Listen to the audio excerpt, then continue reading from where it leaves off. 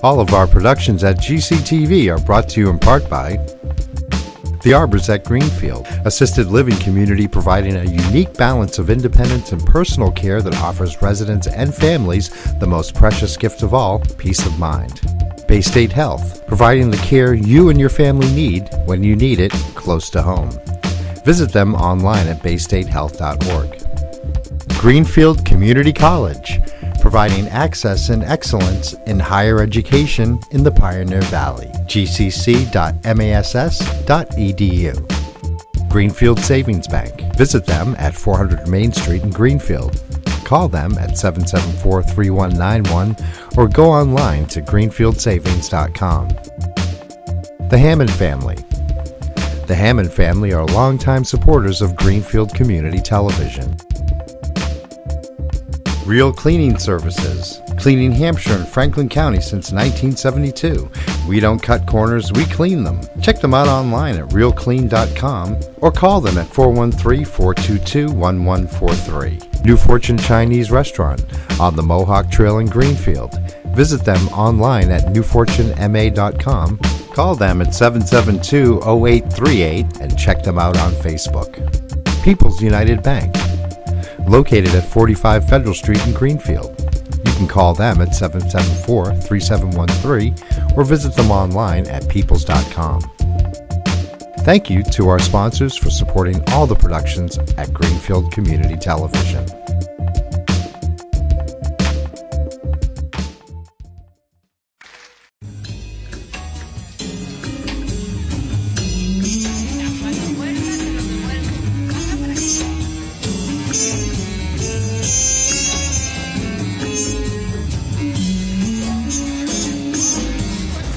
First of all, I want to thank GCTV for inviting me to exhibit my work here, and in particular, Scott McPherson, who is the director here, Philippe, who is my fearless leader, and I really appreciate all the help that he has given me this year.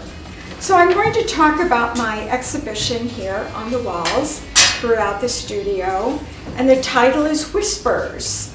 Now, also, and I want to thank everyone who's here. The title is Whispers, and that's the series, because art has a voice. And you might say, well, what are whispers? What's whispering?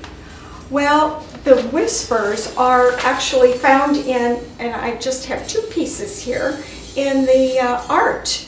And the art appears to be whispering.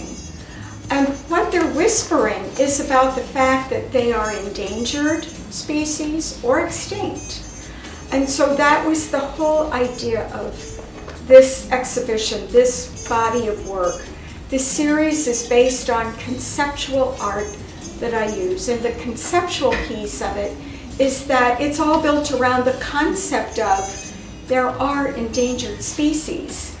And what that species is about, what are they saying, what has happened through time, what happens to a whole species when there might have been millions or thousands. You know, there could be many pieces to this whole story. And so each one is standing on the concept of the ecology, the environment, human intervention, or specifically, are they endangered or are they extinct in a species of the natural world? And so we have to, the concept evolves around all those topics, and there are many. And it's all based on that whole idea of a species can become extinct. And right now, many are endangered of becoming extinct. So I want to talk about the art that's here, and I want you to see that they have a size, and they're all the same size and the same dimensions. Each piece is 30 inches by 40, 2 inches deep, and so these are large, meaning it's a large issue. And the colors are muted as are the endangered species. Their voices are muted, and if you look into them, if you look in deep beyond this, I hope you're getting me okay. I'll come back over here. You can see that if you're close up, you can look into the work, and you can see that there's a history. If you look at the history of these pieces, you look behind the surface, and you can see what's happening. You see, here's a line, here's something going on, here's something else happening. And you can see a calligraphy. And this calligraphy is the whisper. It is the written in the wind, if you will. It's what's happening. And so even though they're primarily white or an off-white, you can see the lines that go in. And the brush strokes also speak to you because they're not all complete. They start one place and then they end someplace else. And they become softer and more quiet than they started out. So a brush stroke may be very strong, very thick, very powerful, and then come down to disappear, as what happens when there's an endangered species. They start strong, but then they fade, they disappear.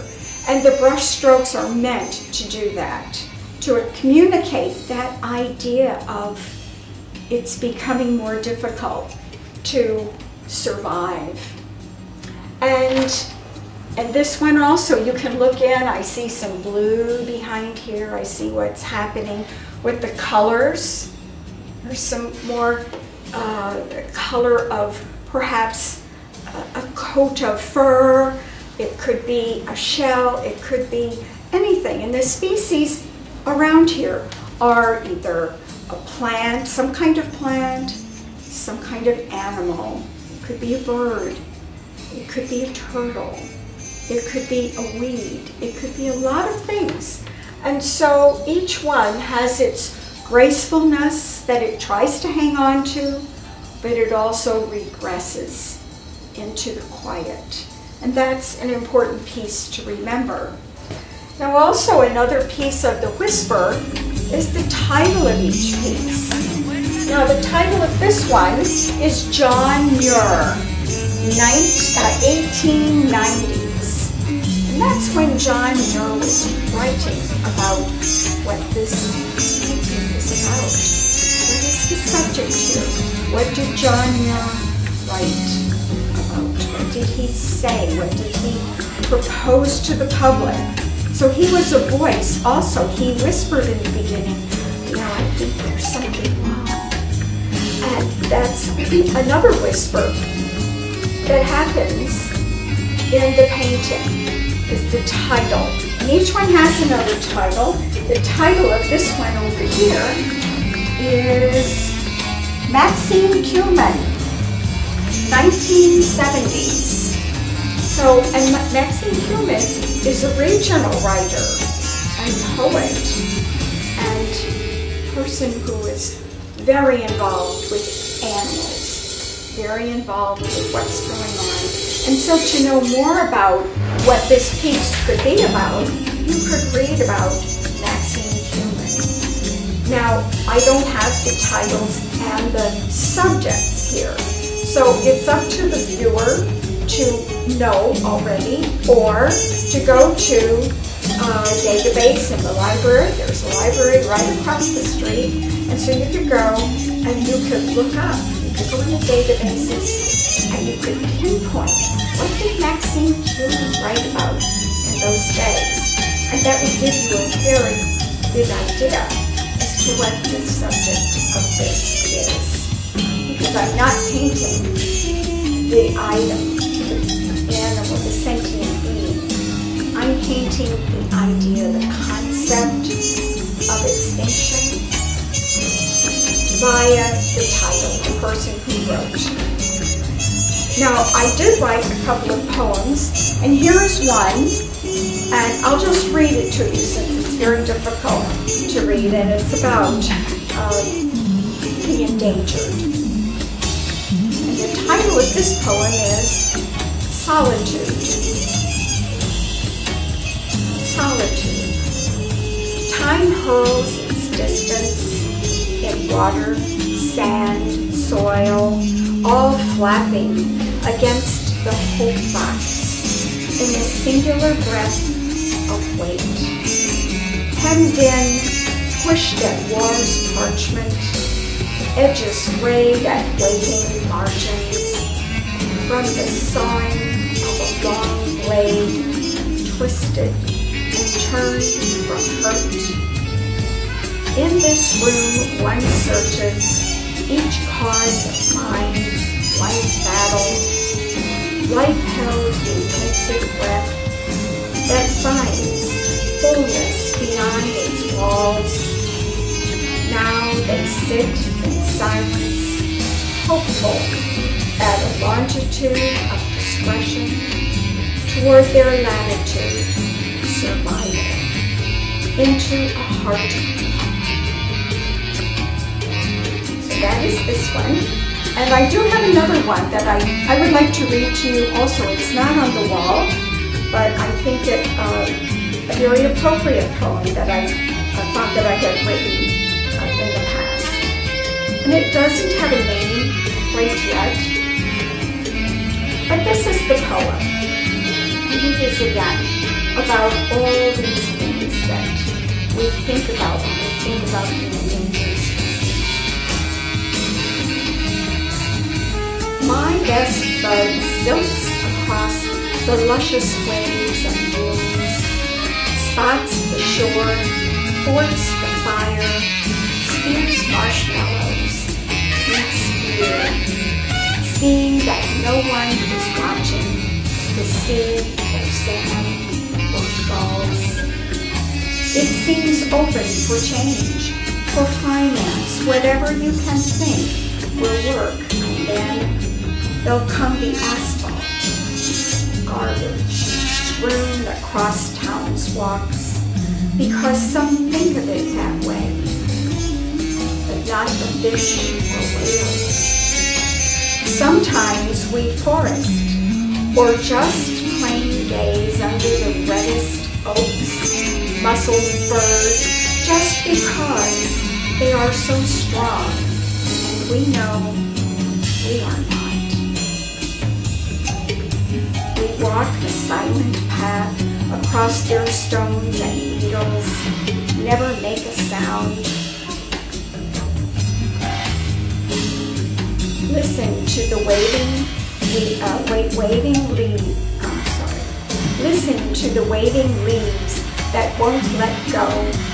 Look up to fill our eyes with ruddy birds that keep, then fly, and know we can't do anything. So that kind of puts us in another little place in comparison to all the trees and the beauty and the water and all the animals who can do all kinds of things that we cannot, yet we join them and we like to be with them. So we have to take care of them.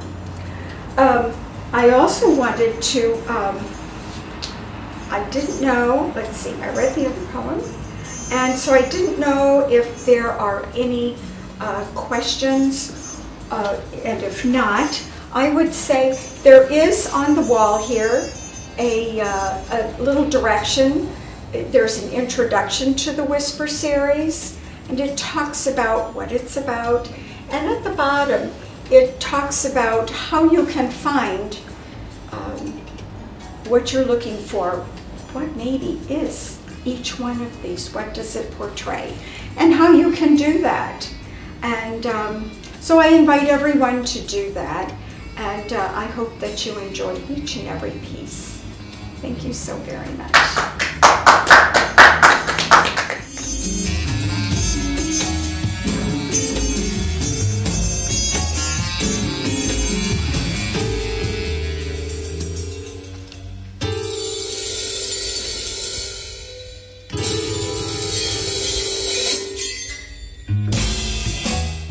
All of our productions at GCTV are brought to you in part by The Arbors at Greenfield, assisted living community providing a unique balance of independence and personal care that offers residents and families the most precious gift of all, peace of mind.